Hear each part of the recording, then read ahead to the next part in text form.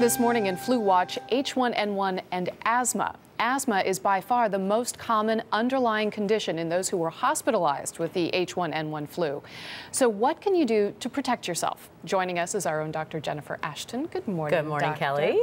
So first, let's clarify. Does this mean people with asthma are more likely to get H1N1 or more likely to have a more serious The latter. version? They're definitely more susceptible to serious complications from any respiratory infection, and H1N1 flu or the seasonal flu is really no different. We know that the vast majority of people who have been hospitalized with complications of H1N1 did in fact asthma, so they need to be aware that they're at higher risk and intervene sooner rather than later if they think they're getting a problem. So why are they at higher risk? Well, it's a combination of factors. Their lungs are more susceptible to inflammation, and then if they are infected with, again, any upper respiratory infection, such as H1N1, they are more prone to pneumonia as well as just a simple asthma exacerbation, both of which can be a critical problem for them. Very, very serious, right. So if you're thinking about getting the vaccine, right. If you have asthma, is that a must? Well, it is highly recommended for anyone with an underlying medical condition, especially those with asthma.